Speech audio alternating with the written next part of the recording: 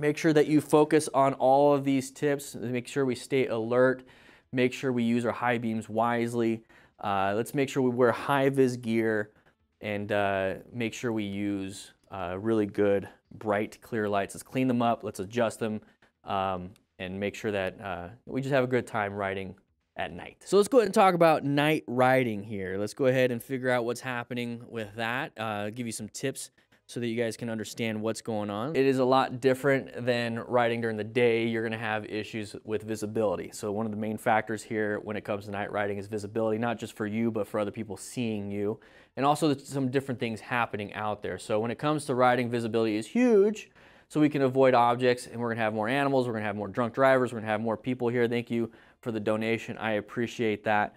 But yeah, we're gonna be focusing on night riding here. We're gonna talk about the plan method, and let's figure this out, okay? So bright and clear lights. So just like having sunglasses, they're all scratched up, all smudgy, you're not gonna have the information going through. We can't see very much. Same thing with a visor. Let's clean our visors too.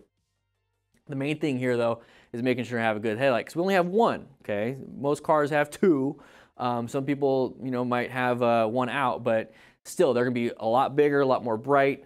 We need to have vision, we need to be able to see. And when it comes to outrunning your headlight, I say that a bunch of times. It's not necessarily outrunning your headlight in terms of you're going so fast, you're going faster than the speed of light. It's that if your headlight's only putting out 100 feet in front of you and you're going so fast that your total stopping distance is 300 feet, that's outrunning your headlight. You have 200 feet that you're hoping is clear because you can't see it, and you're hoping you're gonna have that room to stop. So let's not go super fast, and it's also another reason why we should have a really good light source, okay? So you wanna adjust your headlamp or your headlight, whatever you wanna call it. In America, we just call them headlights and stuff.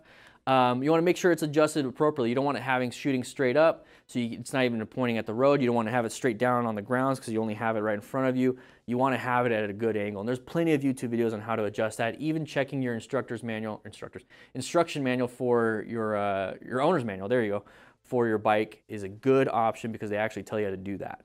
So make sure you do that, okay?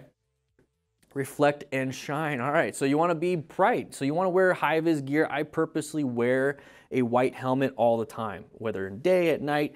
It's a lot easier to grab somebody's attention. If you want to go super high-vis green, all that stuff, that's also pretty cool if you want. I don't really care, but it doesn't hurt to do that. There's also underglow that you can put on your bikes. Back in the day, I worked with Custom Dynamics a little bit, did a few videos for them, and I had amber underglow on my Harley. And that's gonna be something that is easily seen, but you wanna check your local laws because I had to make sure I was doing the right thing. At least in Arizona, you can have amber. You can't have like stuff that matches like a police car or anything like that. So no red and blue, and it can't be when you're actually riding. Anyways, check it out. Check out your underglow lights. See if you can do that. But yeah, reflective gear, pretty good. You can have what Doodle has. It's that break free, so you can have it on your helmet, so it's very easy to see. But yeah, you want to be out there and you want to be seen. It's really important because it's so hard to be seen, especially with a lot of riders wearing full black. You only have that little headlight. You can't really see from the sides. And a lot of people like to remove their signals, their turn signals, to make it look cooler. I don't recommend doing that. So high beams though. So we've got our headlight purposely situated so that it's focused on the ground, but not too far, not too low. We have everything kind of going. Now we can utilize high beams. I use high beams all the time. I don't want to be blinding anybody, but high beams will actually just definitely kind of get it out there so you can see it so much more. And it's not just right in front of you, you're actually seeing more of a wider angle. So if you do have an animal on the side of the road that you wouldn't have seen with a low beam, you can now make some adjustments when it comes to planning your ride and making sure that we're doing everything appropriately. We can actually locate these hazardous situations and relevant threats much easier.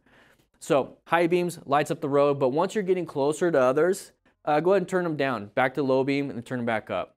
Sometimes there's like a little trigger that you have on your left side of your grip. Write in the comments where your high beams and low beams switches are. At least that's where mine is on my Indian FTR. But they're all going to be a little bit different, okay?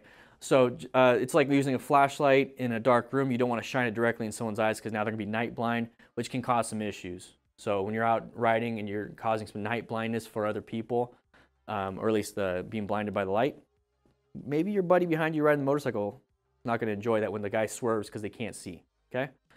Let's go take a look at this one. So alert and awake. So we're talking about riding at night, right? So are we riding at night because, you know, we just got off a long shift at work and now we're riding home, we're kind of tired, we're excited to get home and kind of relax and take a shower and have a good meal. Might be a little bit tired there. Hey, that could be a problem. Are we riding back? Hopefully you're not, but riding back from the bar or riding back from riding with a bunch of friends all day, we're gonna be a little tired here. That's what I'm trying to get at here.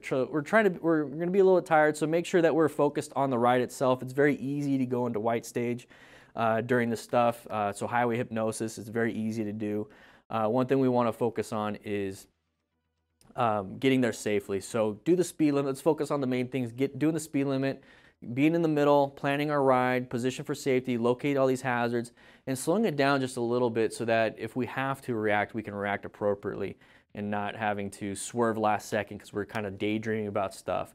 The night before, if you can, get some good sleep, and that's always something that's important, not even just the night before of doing something, but consistently get good sleep, okay? Very, very important. Another thing is, like I said, is control your speed. So going a little bit slower is important. You have more time to react, especially when visibility is super low. So like I said, you can't see those tar snakes. You can't see the manhole covers in front of you because it's all dark until last second when you can see them super far ahead, make better choices ahead because you have more information. So safety and control, you know, easier stops, better turns, and less skidding danger. So you're not slamming the brakes because at the last second, you're able to make these turns super easy. Everything just becomes better when you have a slower speed. And I'm not saying, hey, it's a 30 miles an hour road and you're going 20. I'm saying like, hey, it's a 30 mile an hour road. Let's go 30 miles an hour. Okay. On a motorcycle, speed limits are pretty easy to do in terms of how you handle the bike. It's pretty easy to do all the things on your bike at the speed limit. It gets much more difficult when you're like, you know what? 40 miles an hour is just too easy. It's not as fun because it's so easy. I'm going to go 50, 60 miles an hour on a 40. And now turning becomes more fun. Now having to stop, having to dodge obstacles becomes more fun because the exhilaration's there.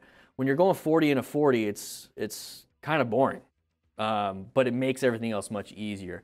So control your speed. Make sure you're doing that. Make sure that you focus on all of these tips. Make sure we stay alert. Make sure we use our high beams wisely. Let's make sure we wear high-vis gear and make sure we use really good, bright, clear lights. Let's clean them up. Let's adjust them and make sure that we just have a good time riding at night. Okay? Let's get home safely. That was fun.